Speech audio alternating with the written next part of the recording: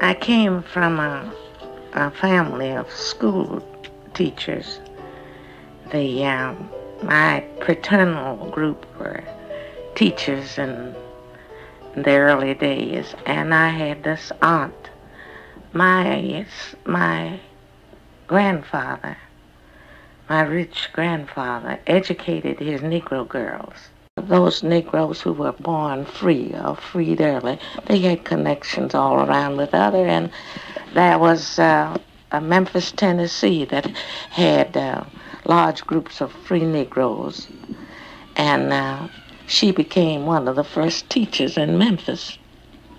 So after being there for a while, and she came home, and there lay a baby that didn't have a name. In memory of what her life there, she said, we'll call the baby Memphis, Tennessee. And Memphis, Tennessee it's been.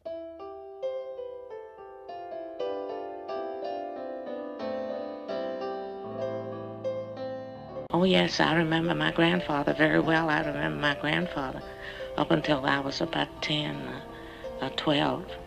And my grandfather was very old. He was 42 years in slavery.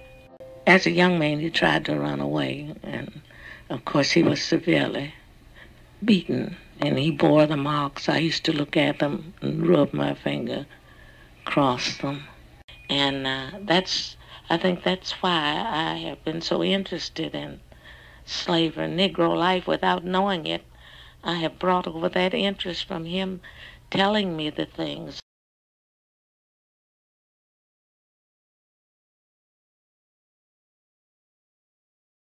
College men, they were financiers who would come in.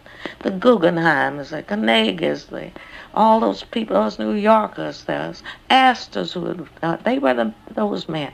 They were men finely dressed, and they ate at the head man's house, the man who owned this part of this pine. They were there. And my mother worked there at that house, you see. And I came up partially among those people. Wherever my mother worked, I was there. She never left me. When they hired my mama, they had Memphis too.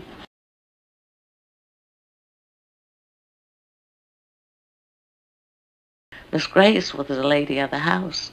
Now, I said, well, I came all the way here to tell you what part you played in my life. Without you, I wouldn't have been the person I am now. I wouldn't have had the education. My mother was too poor.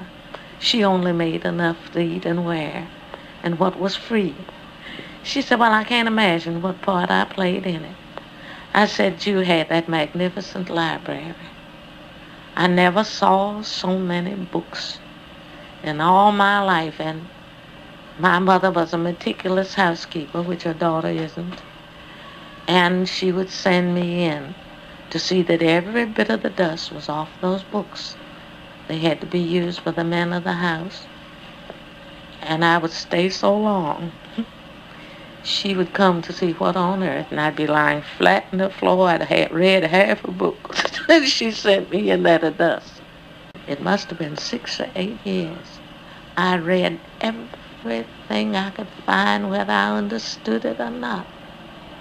I read English literature was easily reached, and I didn't have to get up in a chair or anything and take chances on falling or not getting the book back when I hear somebody coming. Everything within my reach, I read. Consequently, when I went to high school, with the memory that I had, I didn't have a textbook.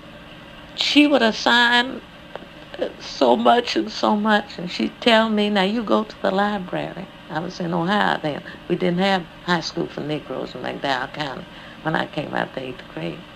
And I said, oh, I know that.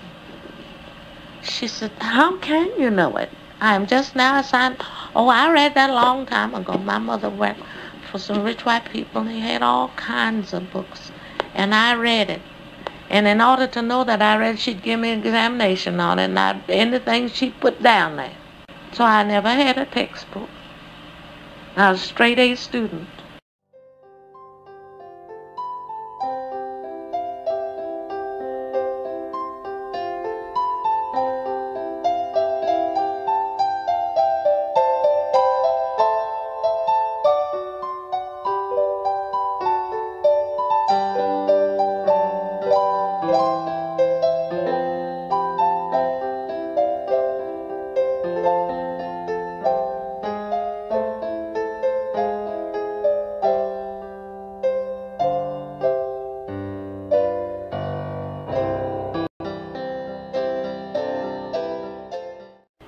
think my whole heritage, as lowly as it was, has been rich.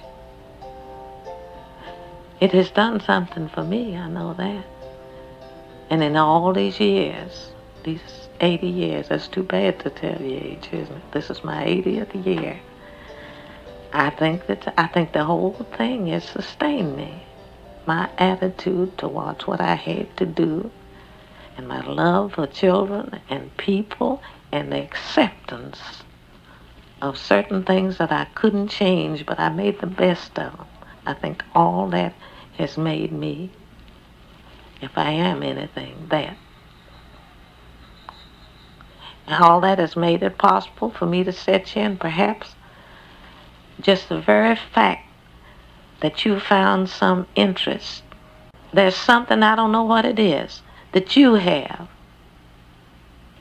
that you didn't have, and you're going to use. It's going to be the same way with you. You have the idea.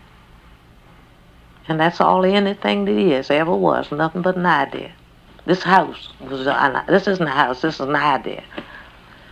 This is an idea made visible so we can see.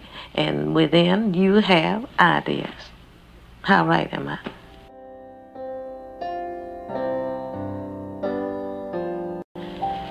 So I guess all in all, that's the way it is.